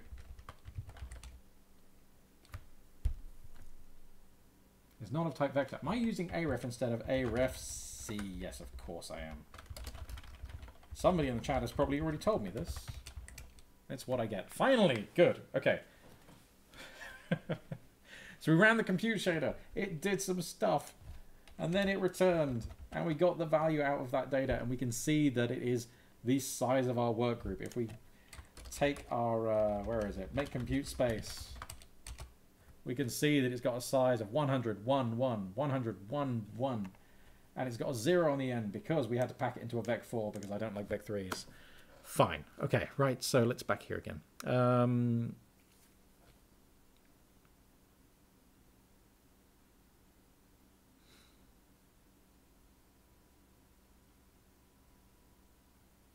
Yeah, AdBlock Plus did some acceptable ads program. Yeah, I did switch over. I'm pretty sure I switched over on here too to uBlock Origin. Yeah, uBlock Origin for the ad stuff and NoScript for just dealing with the endless piles of shit that's stuck inside websites.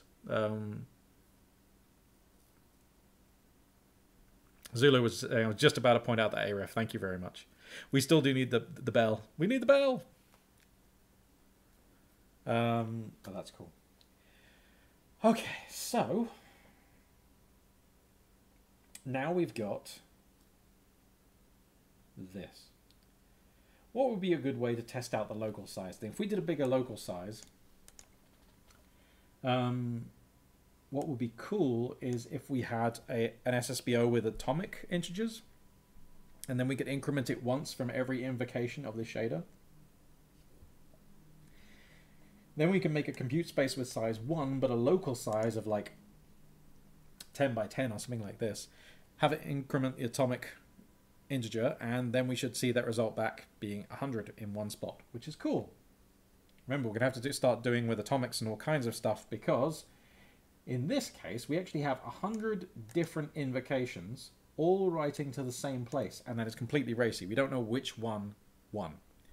It turned out that we were writing the same thing, so it wasn't the biggest deal, but it's still kind of gross, so we're going to need to manage that. Anyway, that's num work groups. Then we've got work group ID. So we can actually illustrate this problem, GL work group ID, by doing this. Doot. Not that. This dude. And we see this time we got 96. In fact, we're getting 90. Oh, there's 99. 96. So, yes. We get different results because different invocations are racing to write that data. And it's one of the later ones, which is interesting, but that's about it. GL local invocation. Okay, this is something we haven't looked at yet. This is the current invocation of the shader within the workgroup. Each of the x, y, z coordinates will be on the half open range, blah, blah, blah, blah, blah. Okay, that's cool.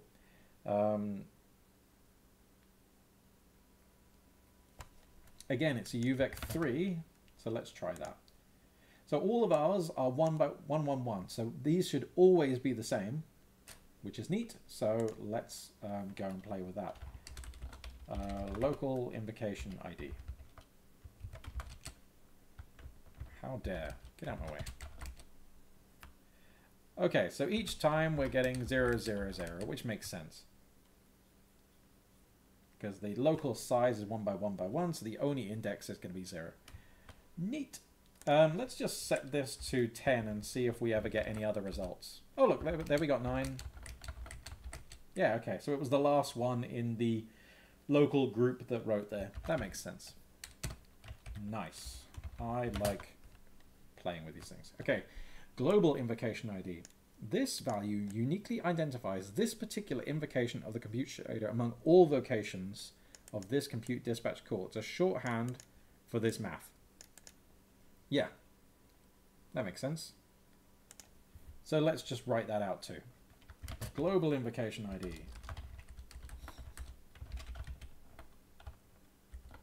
What? Where's global? Oh, there it is. I just was typing wrong. Okay. Okay.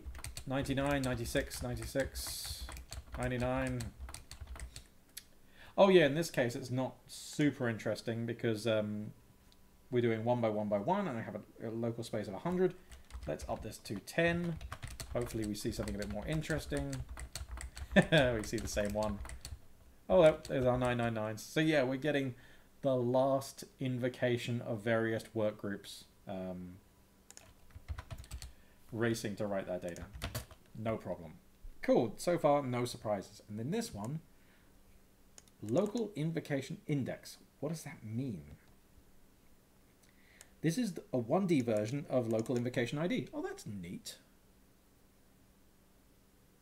Huh, okay. That's helpful. I like it. And so, yes, normally in GLSL, you write this like this. So you're specifying kind of the input to the compute shader, which is this layout, so that the various sizes. By default, the local sizes are 1. You can specify just the x or x and y coordinates, but they must be integral constant expressions, values greater than 0. That's interesting. I have this odd feeling I don't allow you to only specify some of them. No. That's interesting. I don't know why. It's perfectly legal to set the values to 0, but we require you to declare something. Alright. Well, that's different from the GL spec, but also not harmful. If we want to see... Okay, I'll just knock my mouse out of the way. But if you don't want to knock your mouse out of the way and you do want to see what this compiles to, then as usual we can use pull G and nothing happens because science. Let's try again.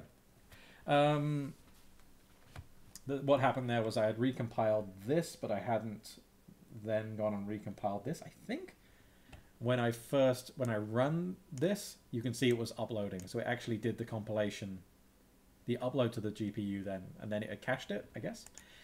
Okay, so we can see that that layout thing here is specified. Local size x equals 10, y equals 1, z equals 1 in. And then we've got the definition of our SSBO buffer. And then we've got the value we're writing out here. That's cool. So far, so relatively simple. We're going to have to get used to specifying our workgroup and local sizes and when it's good to do what there.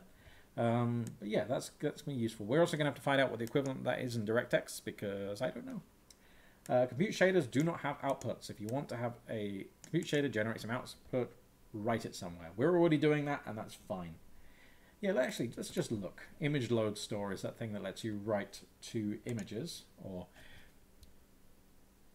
remember that textures are a complicated structure that hold a number of images. Images are 1D, 2D, or 3D arrays of data that can be looked up by sampling functions in GLSL. So this was added in 4.3, and this was added in, in 4.2. Okay, so if you don't have 4.3 and you do want to do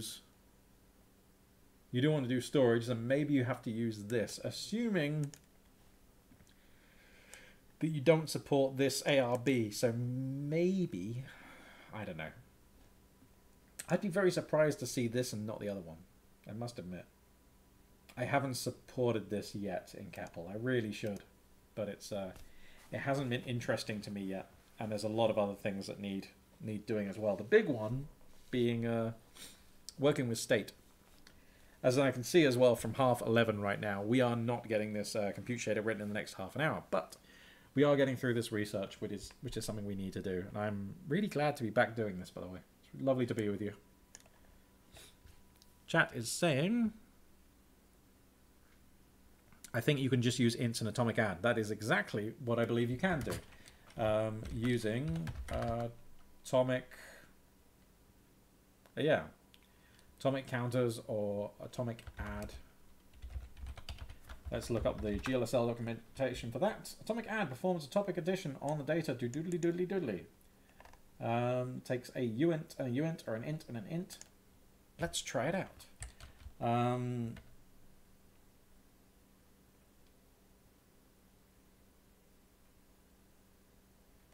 Yeah, fuck it, let's just do it. Cool, so let's go to this one. And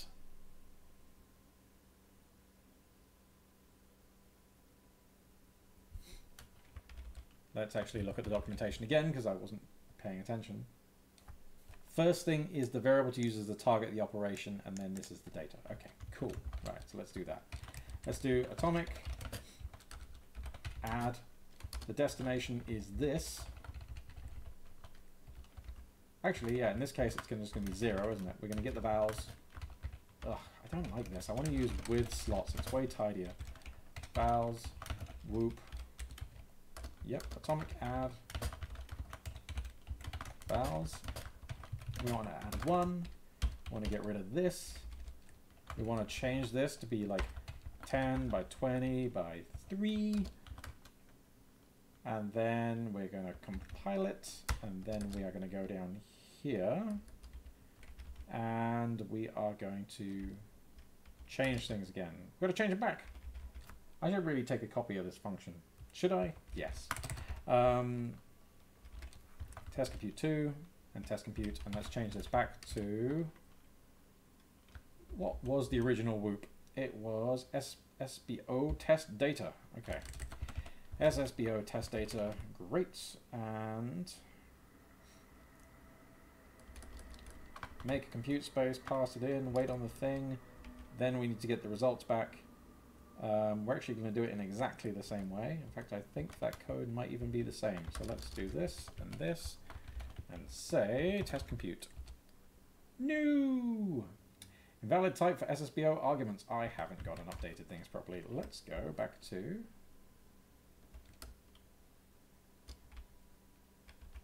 That's SSBO test data.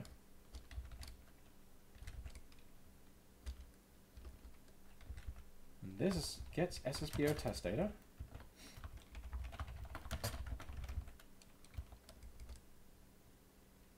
Wonder what I've done wrong here. It's something really simple. We're going to see it very soon. Apparently, I'm not passing in the right thing in MapG. It should be. Required some more data. Received SSBO type data. That sounds like I didn't change the 2 here to not 2. And we got a really ugly number, which makes some sense because we're trying to atomic add. Why does that look like a...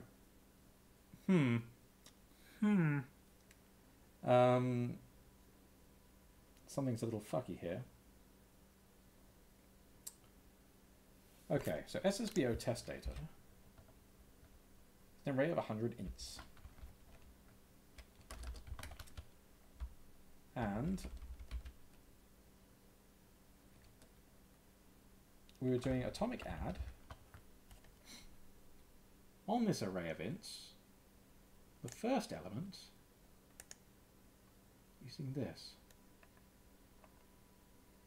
So why? Oh, I know why, because we're using, again in this, we're using some more data, and it should be SSBO, oh mercy, SSBO test data, there we go. Vowels, yeah.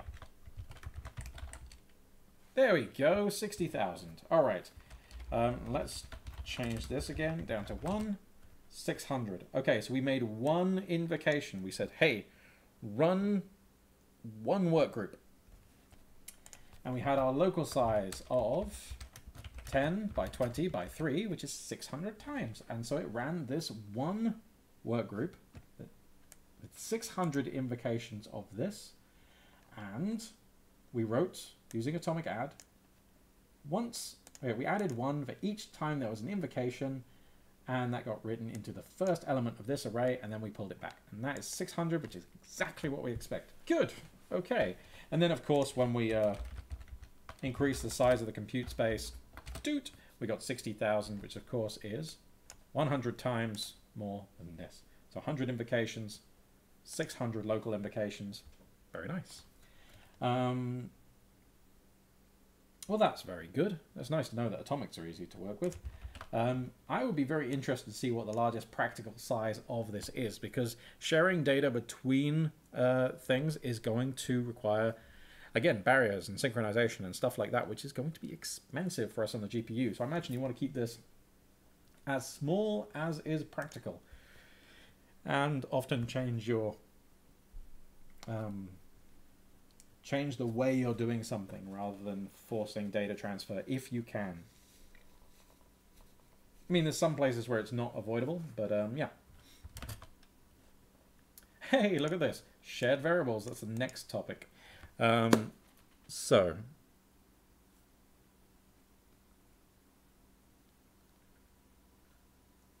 Jace is saying, but you're reading it like an array of 100 vec4s. Absolutely I am. Thank you for being ahead of me. And the bell is there. Do you have support for texture arrays? I've seen them used recently for texture editors. Yes, we do. If you do make texture, it has a lot of arguments. So the initial contents are going to be nil. We'll set the dimensions to be 100 by 100. And then if we look down in here, we have element type. We better specify that. So let's say element type is a uint 8 vec4. And we're not doing maps. We do have a layer count. And that is what you use for your arrays. Layer is the term that they used for that. It's bitmap levels, but array layers. And so we are going to specify layer count, and we'll say 10. And what we get back is a texture 2D array, where the textures are 100 by 100, and we've got 10 layers. And then what you're able to do, if we do def var temp 4 is that, fuck you, just because I can't type. Let's do continue and try that again. Defvar, which is how you spell defvar.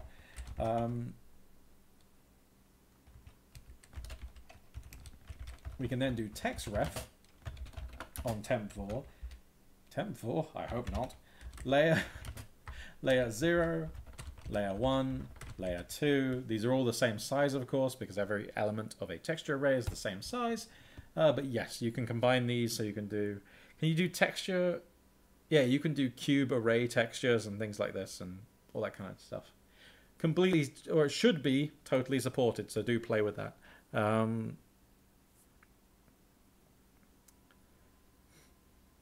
Jason was saying, talking about core local group sizes and all that kind of stuff. Jason's saying it varies pretty wildly, but there's also hardware limits in how big you can make a block. Like, can't have a block size larger than the number of CUDA cores in a given processor. And with some GPUs have multiple processors. Yeah, that makes a lot of sense. The numbers I'm used to is in the 512 to 1024 range. Yeah, that's cool.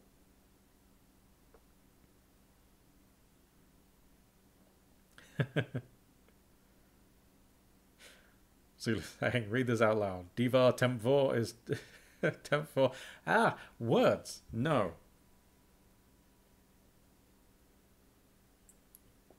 Ah, right. I'm not even going to try and speak. And then he goes back to the thing he has to read. Oh, good. How enjoyable for everyone. All right, so shared variables. Global variables and compute shaders can be declared with the shared storage qualifier. The types of such value variables are shared between all invocations within a workgroup. You cannot declare any opaque types as shared, but aggregates, arrays, and structs are fine. At the beginning of the workgroup, these values are uninitialized. Also, the variable declaration cannot have initializers, so this is illegal. If you want to initialize a shared variable to a particular value, then one of the invocations must explicitly set the variable to that value, and only one invocation must do so due to the following. Memory coherency. We will get into this in a minute. The first thing that you need to find out is, did I add support for shared variables? Because we're probably going to need them. And if I did, how the fuck do we use them? So how I would have thought I would have added it is to go and shared, and then have foo be like an int. It compiled. How interesting. And then we can do test compute 2. And now let's just do pull G on test pipeline 2. Look at that. Shared int foo is defined. And it's great that I've put it up here because we can't define an initial value anyway.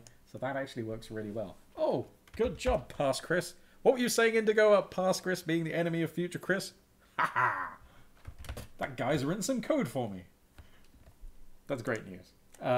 Cool. So now we do know we have that. Fond of him saying words. What a bunch of bastards. Absolutely.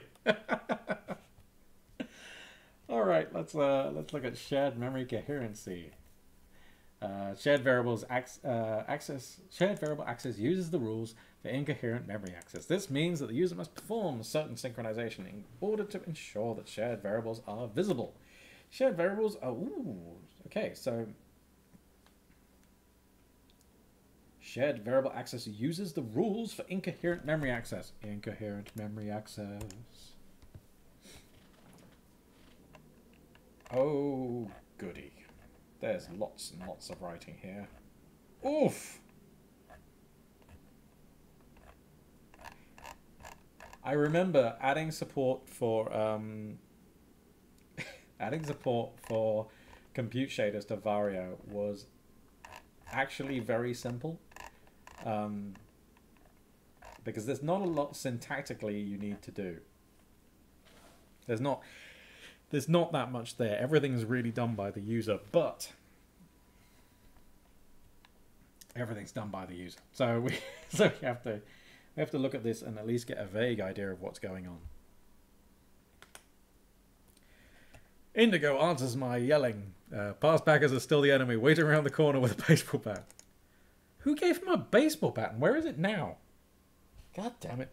past baggers. It compiled. How interesting. That needs to be a poster on the wall behind my screen. Yes. Absolutely. Jay's saying, that being said, varying the block size doesn't actually matter a whole lot. It's usually constrained by other stuff, and having more blocks increases the scheduling load. Yeah, so I was imagining, Jace, you can call me out for this. I was imagining if you set the local size beyond what the hardware supports, that you then get scheduling dependencies between the invocations, because that's the only way you could have that kind of memory access work across those, which should be fine, because I mean, like, it only needs to behave as if everything's happening concurrently. I mean, it will probably be a valid implementation for everything to run by one, because barriers would just be knobs in that case. But yeah, it's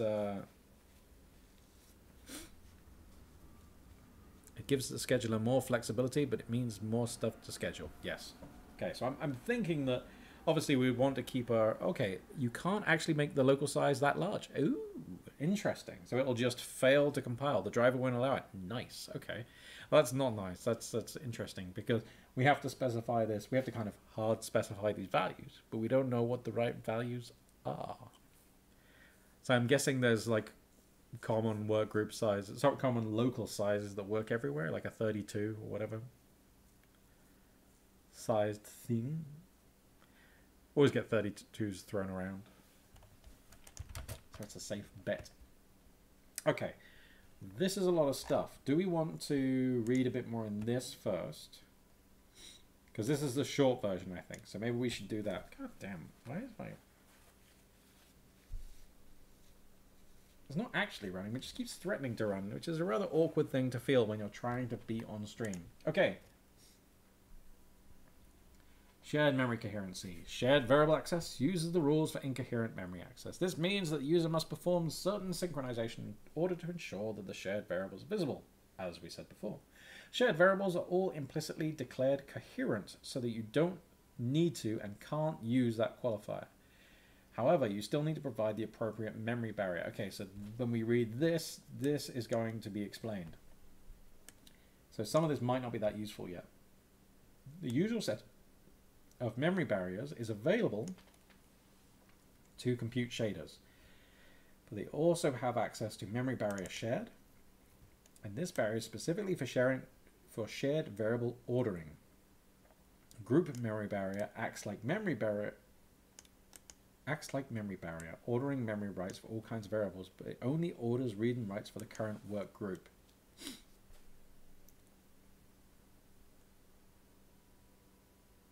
That's interesting, because I'm surprised there's any order guarantees made outside the work group, because I thought that was kind of the point.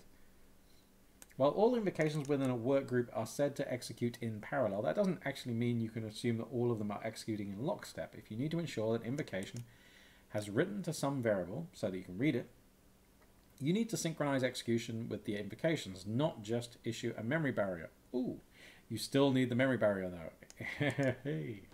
Okay, to synchronize reads and writes between invocations within a workgroup, you must employ the barrier function.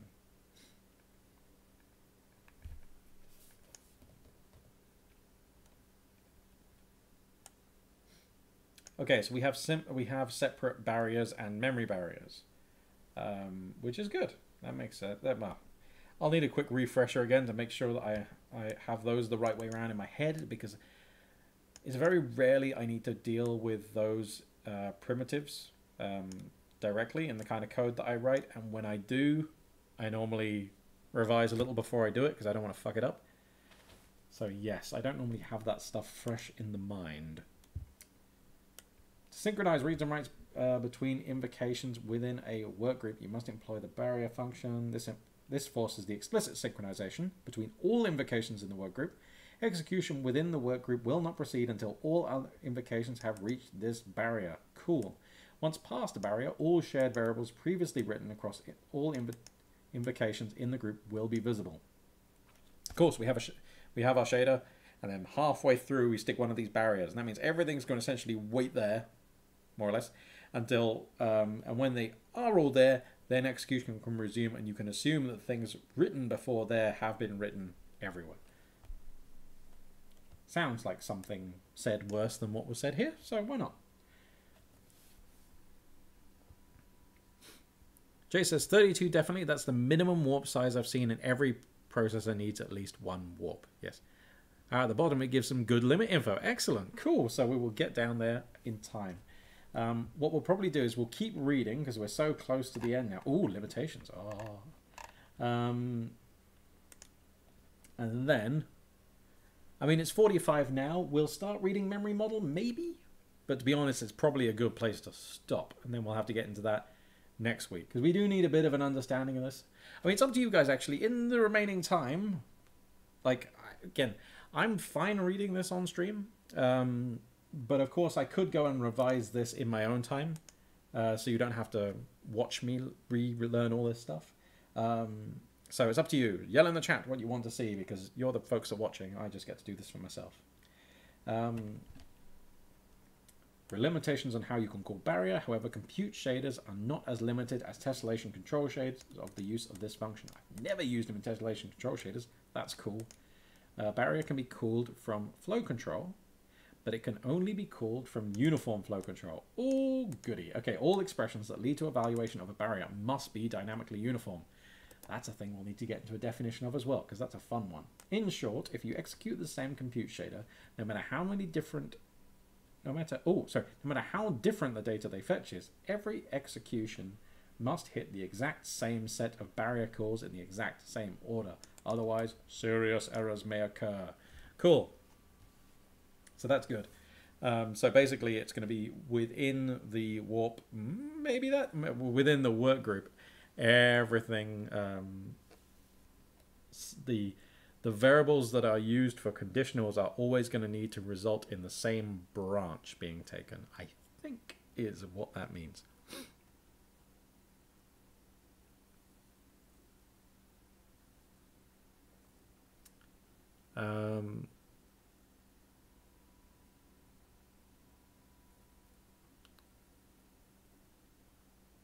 Alrighty, Pom to Pimp, I will catch you next time.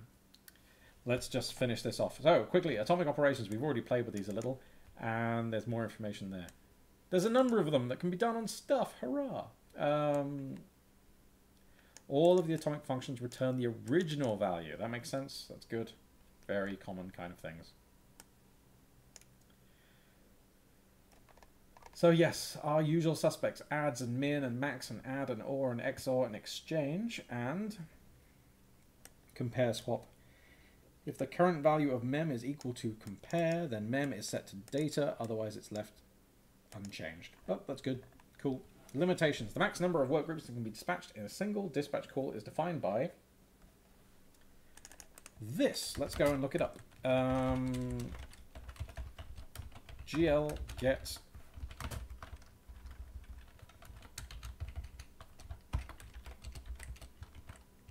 there we go. That's our numbers.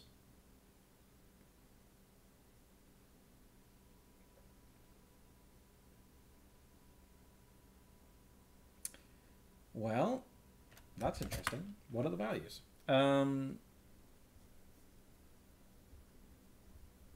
Representing the X, Y, and Z coordinates of the maximum workgroup count.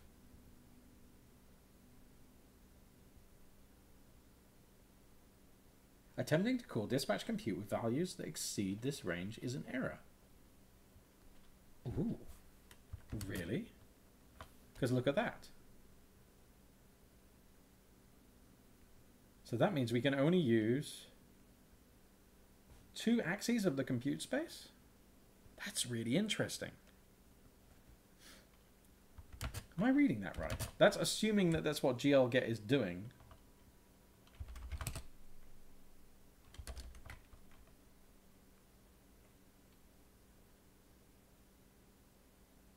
Yeah. How cool.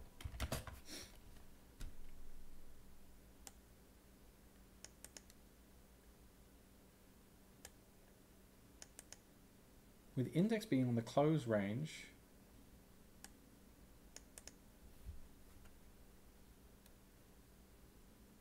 Okay, that's very interesting. Let's have a look at that again.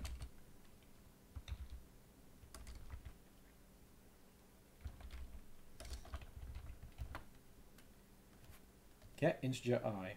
We're getting the index is 0 and the size is 3. Guess that's right. Get integer I, which is what they recommend using.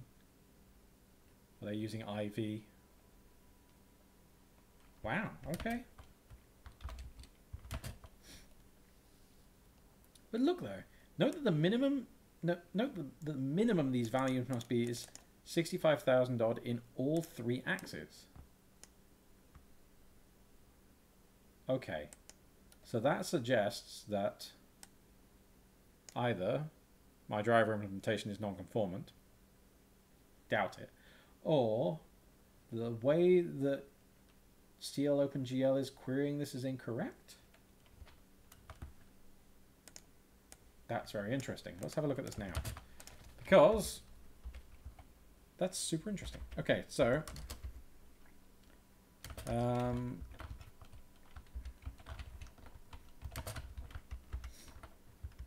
on. Oh God, why can't I do things?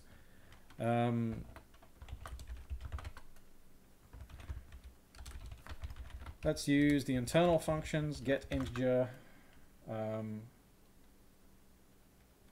IV, target, index, and data. Let's look at how this works. Oh, for goodness sake. This one here, GL int data, this is where the result is going to be written. Okay, so for us to do this, we are going to need to CFI with with foreign object. Var is going to be val, and type is going to be int, and count is going to be 1. Actually, do we need to specify count? No. The target, the index is going to be 0, and the data is going to be val, and then we can do, what is it called? CFFI,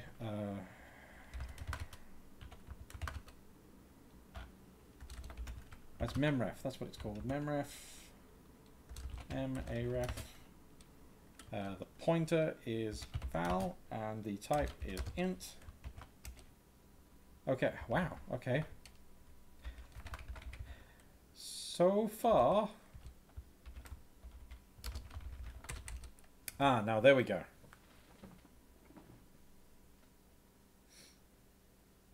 That is more what we expected.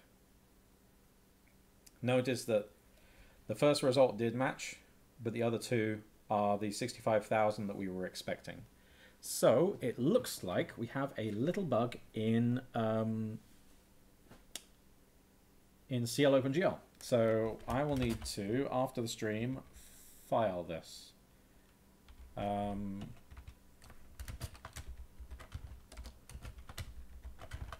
So how did we do this before? It was...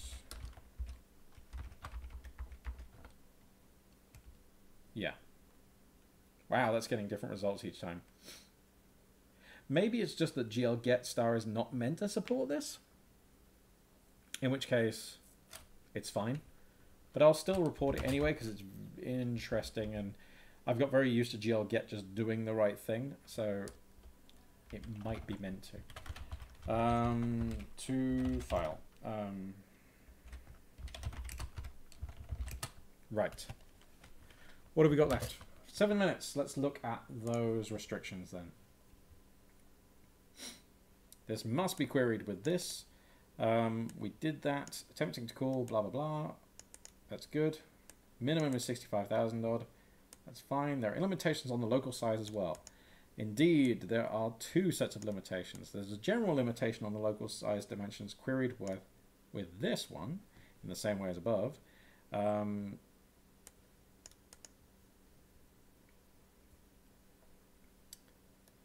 With the minimums being 1,000, 24, 1,024, and 64. There's another limitation, the total number of invocations within a work group. That is the product of those numbers. The minimum value here is 1024. And there's also a limit for the total storage size of all shared variables in a compute shader. Whew.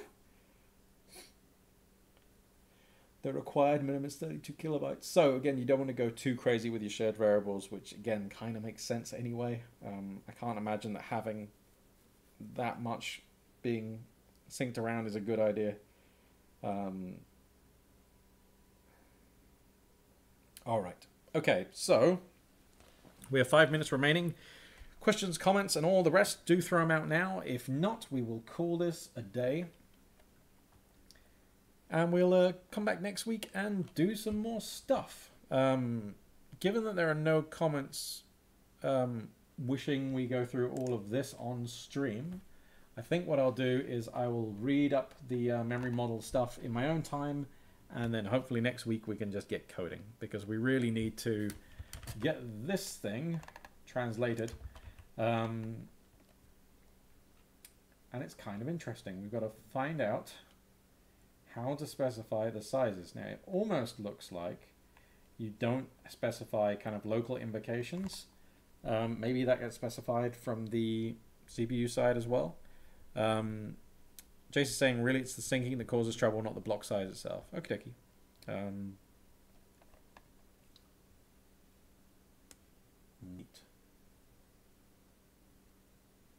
Yeah, this is interesting. So append structure buffer.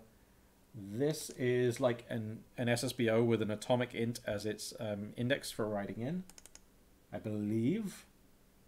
Read-write buffer. I think this is our SSBO normal. Sampler state. I'll find out. Structured buffers. Read-write texture 2D. Oh, read-write? Really? Oh no, RW might not be read-write in this case. We'll see. Anyway, oh no, that's an output. Maybe. Whew, there's going to be a lot to break through. Anyway, I think that's the lot. So, thank you so much for stopping by. It's good to be back. Let's do these again more regularly. The Kickstarter is done now, which was amazing. But I'm very glad to be getting back to normal work and kind of regular weeks. So, until next time, thank you so much for stopping by. Peace.